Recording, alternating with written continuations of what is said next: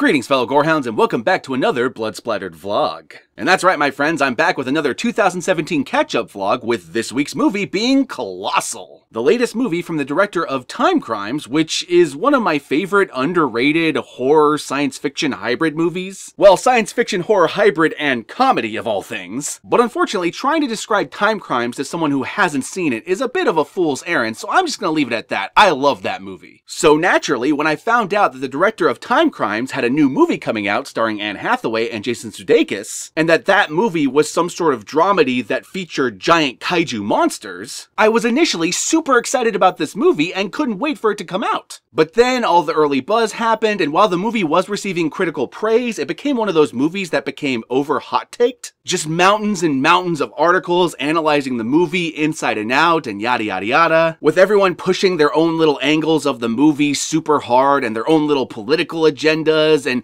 even though some of those opinions I would eventually agree with having finally seen the movie, at the time I was just really tired of that kind of dialogue and needed to disconnect. It's kind of like what happened with Ghostbusters or what's happening with Black Panther right now. Eventually you hear so many opinions from so many sides, and I don't know if this happens to anyone else, but eventually I reach opinion overload and start to lose sight of how I really feel. And whenever that happens, that's the moment I have to step back, take a breath, and recollect myself. So while I'm glad I did that because that reinvigorated my passion for movies and talking about movies, it did mean I ended up unintentionally avoiding this movie. So anyway, long story short, I eventually did see this movie, and having finally seen this movie, I want to say that I fucking love Colossal. This is a fantastic movie, even though it is not at all the movie I was expecting. Because I thought I was walking into a dramedy about a woman child who recollects her life and gains responsibility with this giant monster metaphor happening around her. And while that is a huge part of this movie, about halfway through it becomes a completely different movie. And when this happens and you sit back and you think about the rest of the movie that you had watched earlier, you realize that it had been setting up being this movie from the get-go and you just didn't notice. Now some of you astute viewers out there will probably have noticed the thing that I didn't pick up on, but I'm not going to tell you about it right now until we get to the spoilers because I feel like experiencing the movie firsthand is the way to go. This is one of those movies where the twists and turns are best experienced in the moment and not knowing about them beforehand.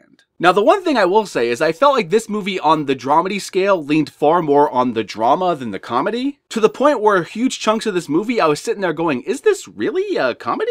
Because while yeah, there are some comedic moments, especially involving Anne Hathaway's friends, overall the first half of this movie felt like a straight drama and the second half of the movie feels like a completely different kind of movie. It just happened to have some comedic parts. But truth be told, much like Time Crimes, trying to figure out what genre this fits neatly in is also a fool's errand. Because it doesn't fit neatly in any genre, and that's actually what I like about it. This is a truly unique movie with many great twists and turns and characters you actually care about. Now granted, some of the characters you end up hating by the end of it, but at the beginning you do care. And let me just say, as great as Anne Hathaway is in this movie, and she is truly fantastic in this, she is vastly overshadowed by Jason Sudeikis, who gives one of the best performances of his entire career. Which I guess isn't saying too much because usually he just kind of plays the same generic straight man in a comedy movie, but he goes above and beyond in this movie in ways I cannot describe until we get to the spoilers. But needless to say, I did not think that he had this performance in him. So mad props to Jason Sudeikis for truly surprising me.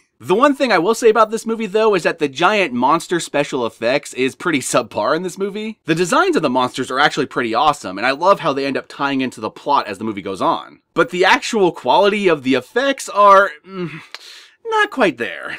But ultimately it doesn't matter because you're not actually supposed to be scared of those monsters. They serve as a greater metaphor for something else that's happening in the movie, but it's not what you think it is. Because you think the monsters serve as a metaphor for how much of a monster she becomes when she's drunk and just wild. And how when she's drunk she doesn't care about who she hurts or what she does. And while that is there a little bit in this movie, it's much, much more than that. But I cannot say any more just yet, so with that said, I'm going to include an Amazon affiliate link to Colossal in the description below, because the movie is fantastic and I highly recommend it. And I even highly recommend it to all those horror fans who didn't think they were going to like it, because trust me, by the end of this movie, you're going to like this as a horror fan. And with all that said, I guess it's time to move on to the spoilers.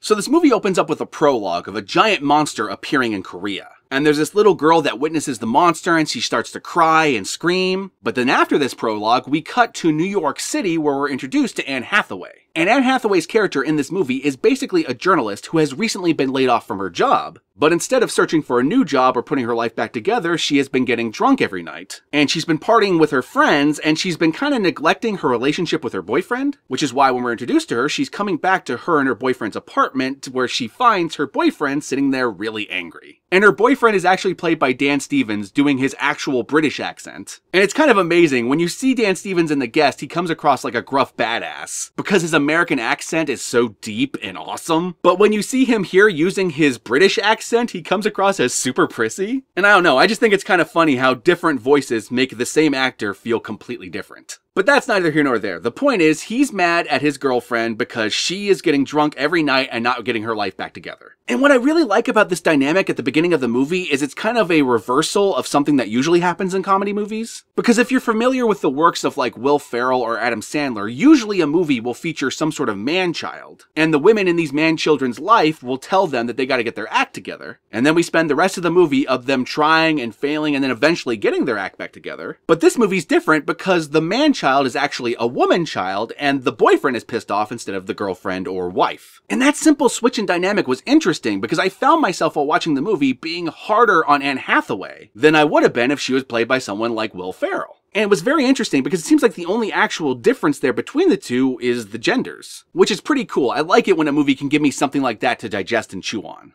Anyway, so the boyfriend kicks her out of the house and tells her she's got to get her life back together before he will take her back. So Anne Hathaway ends up moving back into her childhood home back in her hometown. And it's here we're introduced to one of her childhood friends played by Jason Sudeikis. And at the beginning of the movie, you really like Jason Sudeikis because he seems like he genuinely wants to help Anne Hathaway. Because over the course of the beginning of this movie, he ends up offering her a job at his bar, he ends up getting her a futon when her inflatable mattress keeps deflating, he introduces her to his friends so she has people to hang out with and isn't just alone in this town, and every time she gets drunk and forgets what happened the previous day, he makes sure that everything's alright. So I want to point this out, at the beginning of this movie, you really like Jason Sudeikis, you don't like Anne Hathaway, and you kind of are on the side of her boyfriend. Now mind you, this is all going to change over the course of the movie in glorious ways. But before that change happens, Anne Hathaway finds out one night after getting drunk at the bar, which admittedly, a bar job was probably not the best job for her because that will give her easy access to all the alcohol and she's an alcoholic. But I digress. The point is she gets drunk at the bar and walks home. But in between the bar and her home is this children's playground. And what ends up happening is that when she enters this playground, a giant monster appears in Korea. It's one-to-one with her. It's like she's playing virtual reality and the giant monster is a video game. Except she can't see what the monster is actually doing in Korea until the next day when she sees the news coverage. And at first you get really mad at her because she finds this really cool and takes it super lightly. But mind you, when you see what's happening in Korea, they're actually terrified. She's causing international incidents. And she's destroying buildings with people in them and stomping on people and destroying helicopters. Anne Hathaway at the beginning of this movie has a real death toll. But one thing I really like is watching her figure out all that's happening and figuring out all the rules and how it works. That was pretty cool because it emphasized the fact that she used to be a journalist. And I just thought that was really good writing. Anyway, after she figures out everything that's going on and how it works, she decides to show her friends at the bar what's been happening. But unfortunately, when she shows them that she's the giant monster, this is when Korea attacks the monster. So she ends up killing a lot of people unintentionally, and we also learn that anything that happens to the monster will hurt the person. Because they shoot missiles at the monster, and she feels like she's being punched all over her body. Which, pay attention to that moment because that will become really important later on.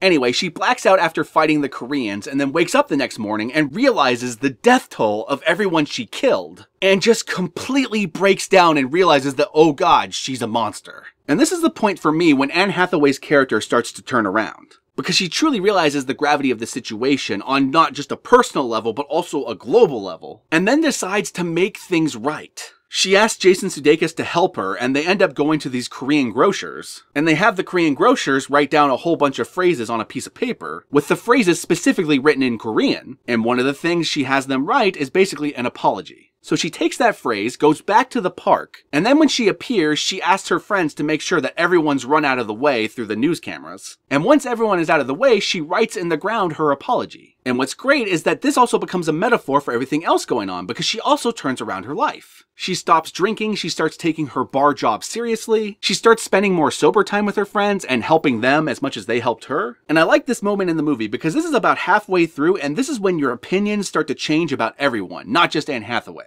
Because when she calls her boyfriend about all this, he acts like she can't possibly getting things back together because she is such a fuck up. And this is the moment when her boyfriend becomes just a complete asshole and you're no longer on board with him. But this exchange between her and her boyfriend is what prompts something else to happen. Because there's this cute but kind of stupid guy that hangs out with her group of friends, and she decides, hey, I want to sleep with that guy, so she does. But then she wakes up the next morning and finds out that the giant monsters are attacking again. So she gets the friend that she just slept with to drive her back to the park, where they find a shit-faced Jason Sudeikis fucking with the Koreans. And this is the moment in which your opinion on Jason Sudeikis completely flips 180. Because he notices that Anne Hathaway came with that other friend, and starts getting insanely jealous, bitter, and angry. And there's a moment that happens here that I want to talk about because it's one of my favorite moments in the whole movie because it makes you look back on the early parts of the movie completely differently. Because throughout this whole movie, Anne Hathaway has been getting really drunk and forgetting what happened the night before. And Jason Sudeikis has been meeting her in the mornings like, hey, yeah, you did this and you said this. Do you not remember this? But then in his drunken state, he does this to her again, but you know for sure she wasn't drunk and that she didn't say the thing that he claimed she said. And then you find yourself going back over the previous parts of the movie and you realize that, oh shit, she never got drunk and said yes, she would work at his bar. He just lied about that the next morning so that she would feel obligated to say yes. And he's been doing this to her the entire movie. And that's when you realize that this movie is not at all the kind of movie you thought it was. Because what this movie actually is